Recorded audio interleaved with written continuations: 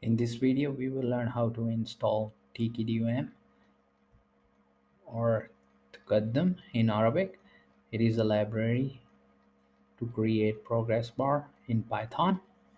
So first I need to install.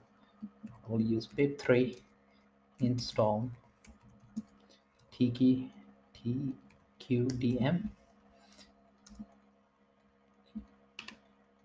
and after the install I need to create a simple script to test or print the progress bar.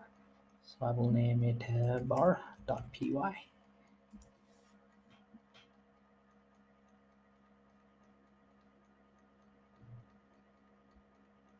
And inside it I need to import from tqdm, import tqdm, and from time import sleep, and for I in tqdm I can pass in range,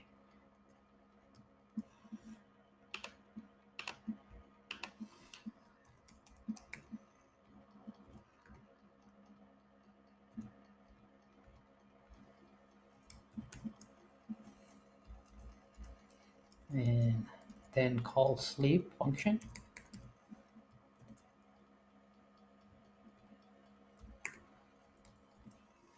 and save the script. This will be I, and just save it.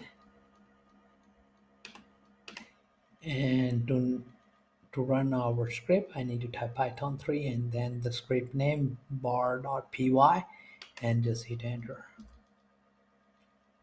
You can see the progress bar over here and run it again. So this is nice and easy to use.